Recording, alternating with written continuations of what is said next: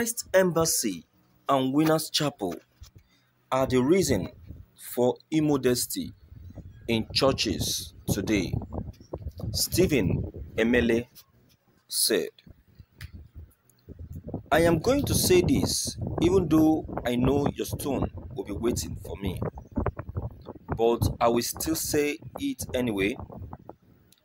Those that will agree with me will, and a whole lot will not agree. No problem at all. At their infancy stage, both Christ Embassy and Winners Chapel Living Faith propagated the belief that come the way you are, God will change you afterwards. They allowed people to put on any type of rubbish into the sanctuary.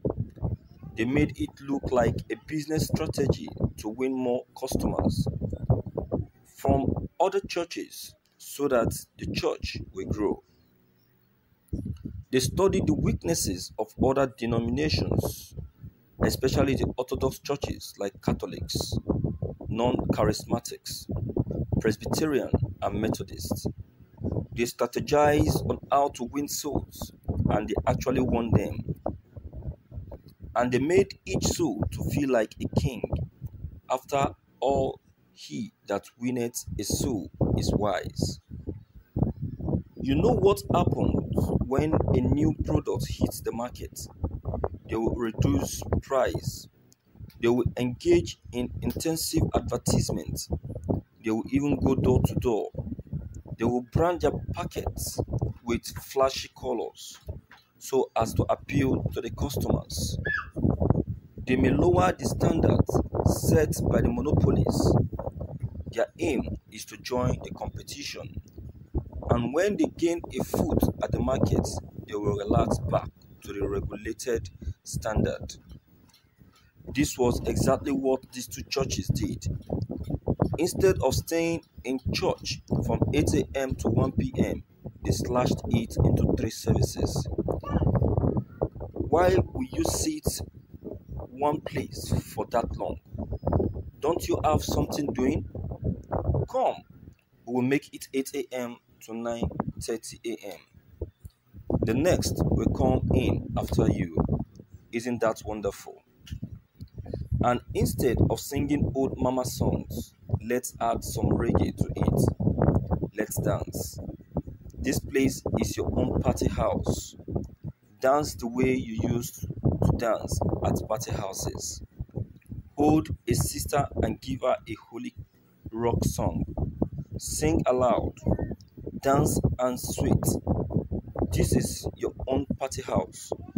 And a short while into the service, a comedian is invited to spice up the service. Little by little, the world crept in. When you dress like a stripper to church, the usher will inform the pastor that a new soul has been added. The pastor will call you forward to the cheering of the crowd. You will be admonished to stay. You will be entertained with drinks and sausage. You will be intensively followed up. Nobody will tell her she is dressed improperly. She doesn't need hair ties. Soon, that soul finds that this is the true house of God, and she will refer to her former church as boring. Meanwhile, that same newcomer will not dare dress like that to a service in the Lord's choosing or Deeper Life Bible Church. Invite him or her to Deeper Life. She will intuitively dress properly. Nobody will tell her that here we use hair ties. Nobody will admonish her to cover her body. She will naturally know how to dress. But the moment she is going to Winners, she becomes lousy in dressing. In case she dares a soul into Deeper Life, trust me, she ushers will get a huge braid of wrapper and embalm her head until they will start looking for her ear. They will also cover her shoulder as if she has cold. and they will show her where to stay. An usher will always hear her eyes on her. Ask yourself, will you dare dress like that to deeper life? Will you try it when going to MFM? Will you use that sleeveless top when you are going to Catholic or Assemblies of God's Church? You only do that when you are going to Winners and Christ Embassy because you know they won't correct you. My greatest pain is that Bishop David Oyedepo and Pastor Chris Oyakilome did not realize that a lot of young pastors looked upon to them as role model. They began to copy so many of them. There is a church called Beautiful Ministries in Oka. Oh man, you need to go there and see. Except if they have modified their service formulas. Many young men began to fry their ears because they want to imitate Pastor Chris. Okay? I actually followed this development acutely.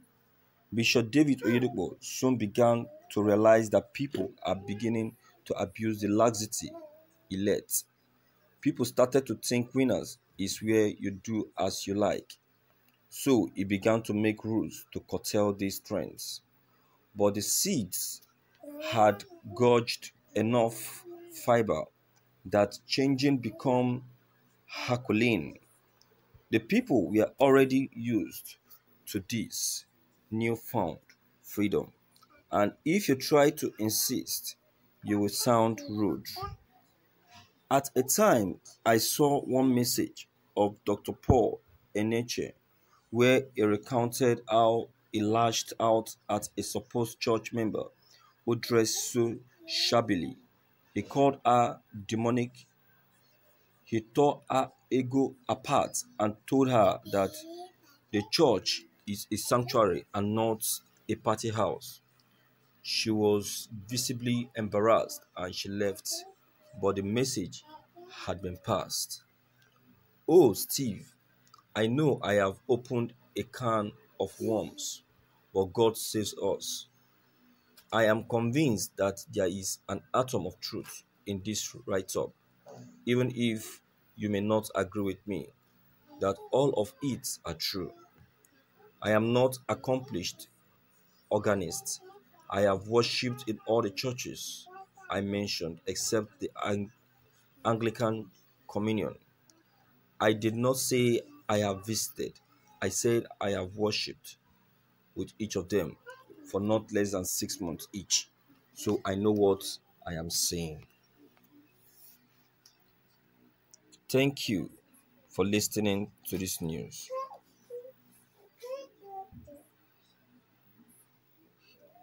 You see, Stephen, you are right. Anyway, you are right. But then I want to make something clear to you. Winners Chapel or Christ Embassy never made it a system or a dress code for anyone coming to church. The protocol in any of these churches that you have just mentioned, Christ Embassy and Winners, is modesty. Is modesty. They promote modesty. They preach modesty. You know, when it comes to service of God, people choose where they feel that their spirits can conties with God. People enjoy going to winners not because of their style of dressing, but because of their style of worship and praises, and their style of praying to God. Let me tell you something. The truth of the matter is this. I'm not trying to side any of this church, but what I'm trying to say is that the prayer you say is what God is after. Your intention and how you present it is what God is actually looking at. Not until you completely give yourself a complete balm, or not until you completely balm your whole body and pray from morning to night before God will hear you. No.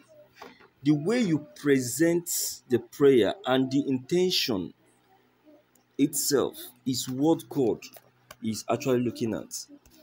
God is not after the hours and time you spent in saying that prayer. God is after that intention. God is after your sincerity